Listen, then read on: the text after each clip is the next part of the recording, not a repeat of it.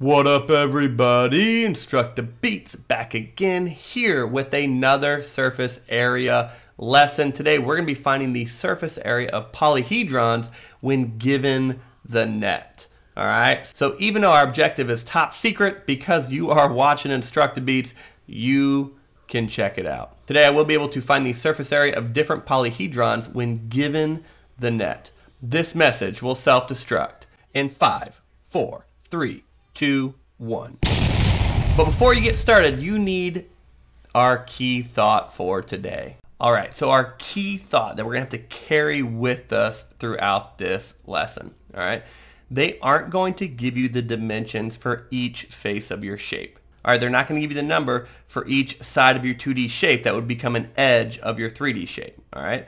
But they will give you enough information to figure it out. All right, so as long as you know that going to each question, sometimes you have to look at the shape and figure out where different numbers can translate, but you will have enough information to find the surface area if you know where to look.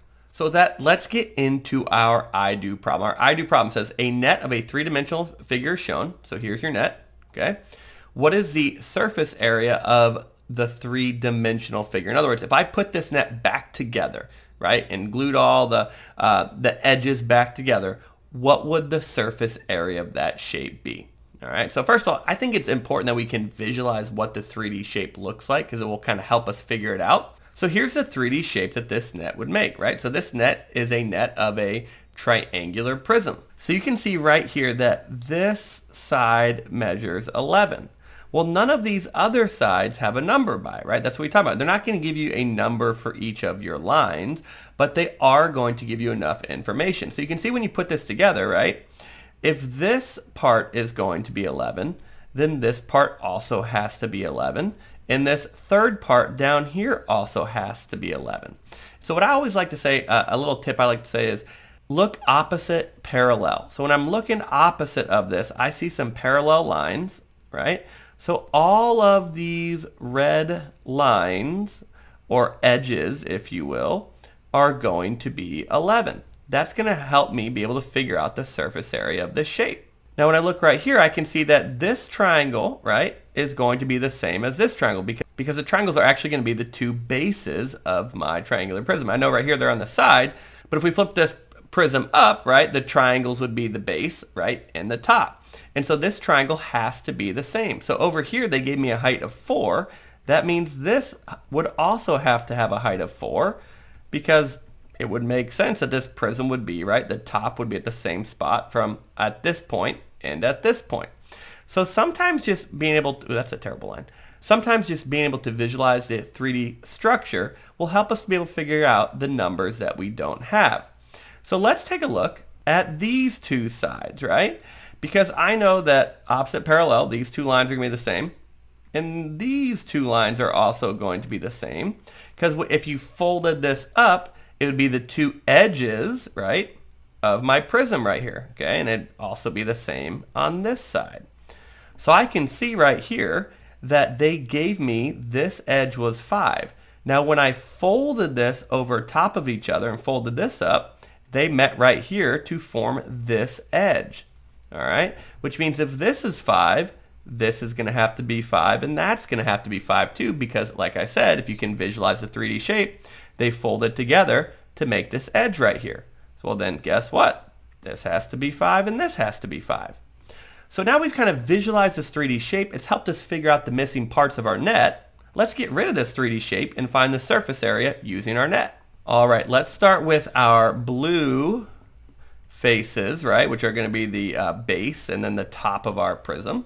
And so I see that my base of this triangle is going to be 8 because they gave me that number right here, right?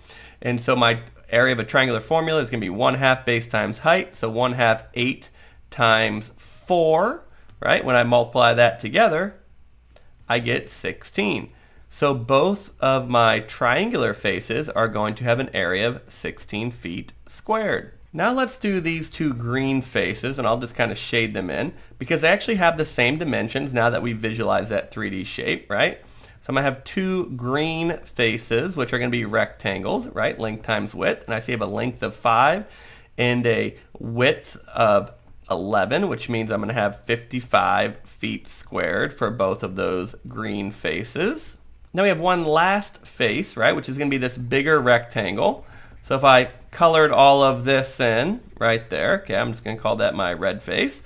And I'm going to have a length of 8 or a width of 8, right, and a length of 11 because I already filled that in earlier.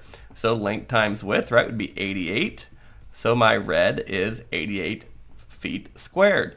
So if I want to find the surface area of the three-dimensional figure, just like we've learned about in our surface area videos, we're just going to add all the areas of the faces together, and I'm going to get a total surface area of 230 feet squared.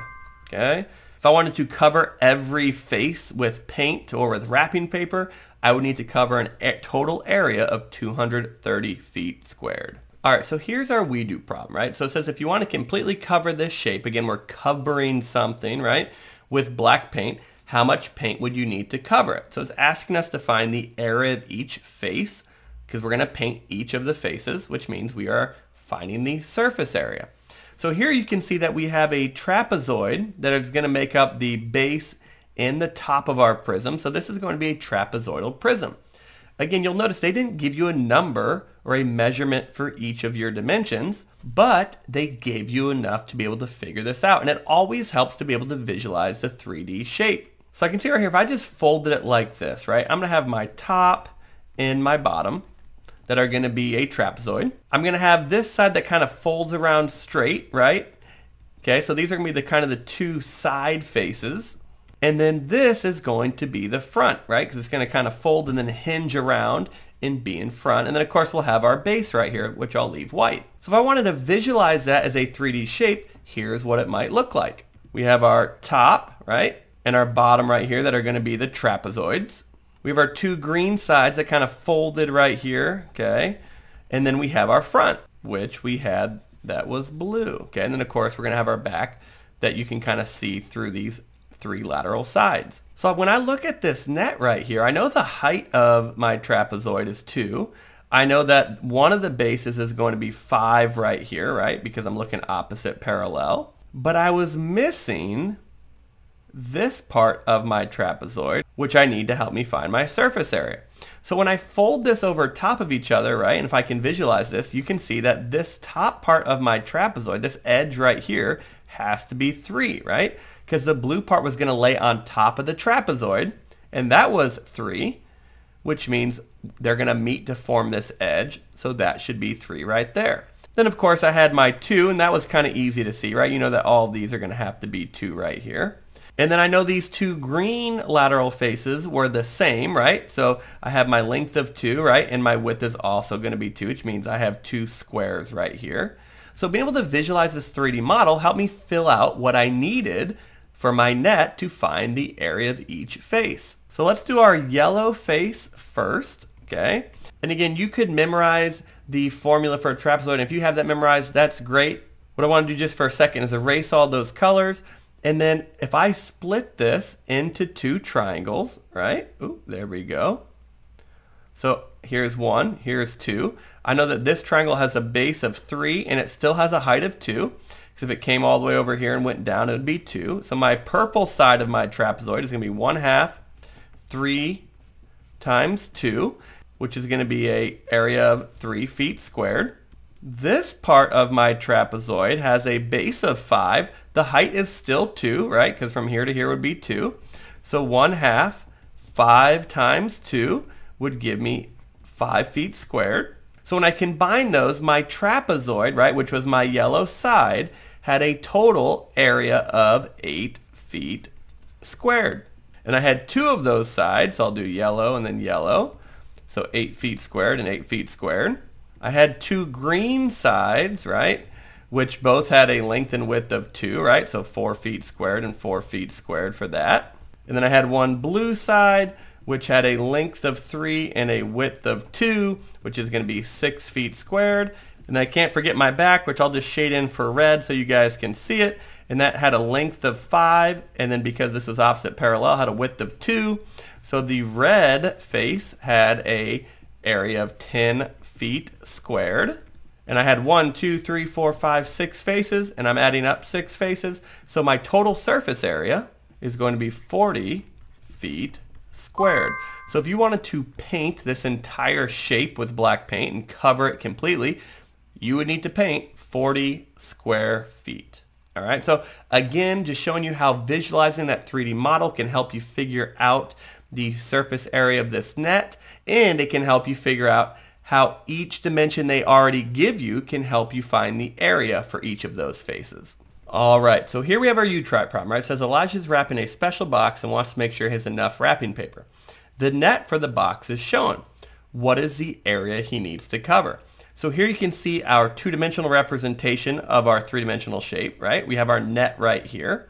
And in a second, you're going to pause the video. You're going to try to visualize that 3D shape. Use that visualization to help you figure out any missing dimensions you might need to find the area of each face. And then, of course, add them together. So go ahead and pause the video and then push play when you're ready to check your work. Pause it and try it. So hopefully you at least just paused it and you tried it, right? So first what we're going to do is we're going to visualize what 3D shape that this net would make when folded back together. And that, of course, would be a square pyramid right here. You can see the base, right, is a square. And I know it's a square because my length and my width were both 8, which means this is also going to be a square, my three-dimensional figure. And then each triangle, of course, has to be the same, right? Because if it's going to be a pyramid, each of these lateral faces is going to meet at the apex right here, right? And it's going to form a square pyramid. So we can use the information that it gave us for one of the triangles and use it to figure out the area of all the other ones. So you can see I have 4 blue faces. So instead of writing down blue 4 times, it's going to put blue times 4 right here, okay? And I know this is a triangle, so 1/2. I know that my base has to be 8 because all my sides of my square are going to be 8. And my height of each triangle, which became the slant height on my 3D shape, is 12. And when I multiply that together, I'm going to get an area of 48. If this were a test, right, they would have an answer where 48 plus whatever the base is would be an answer. But you have to remember, you don't just have 48 once, you have 48 plus 48 plus 48 plus 48. All the lateral faces, all the blue triangles have the same area. So when you multiply 48 times 4, you're going to get 192 centimeters squared, all right? Which leaves us with just finding the area of the base, which is pretty easy, right? It's a square. So length times width, 8 times 8 is 64. I like to remember that by saying I ate and I ate. I got sick on the floor. 8 times 8 is 64. Fun little thing I learned when I was in 3rd grade. So now if I add all of those faces together, I'm going to get a total area of 256 centimeters squared, which means he has to cover, right? Cover helps me know I'm looking for area. 256 centimeters squared to make sure he has enough wrapping paper. So hopefully you got that one right. If not, it's okay to fail as long as you learn from it. Go back, rewatch the video, check out our other videos on surface area if you need some reminders. But we really appreciate you checking out InstructaBeats today. We know there's lots of different options online, and so please like, comment, let us know where you're watching from. We'd love for you to join the InstructaBeats family by subscribing, and then check out InstructaBeats.com for all your InstructaBeats merchandise. Again, thank you so much. InstructaBeats out.